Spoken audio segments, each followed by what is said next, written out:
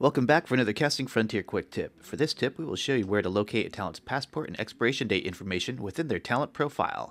Talent now have the ability to list their passport expiration date within their profile. Agents and managers also have the ability to review and update a talent's passport details.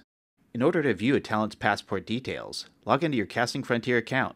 Search for and locate the talent that you want to review and click on the E for Edit tab on the top right-hand corner of the talent profile. This will take you to the talent's information page, which you have the ability to edit. Scroll down and locate the Has a Passport section within the Personal Data field.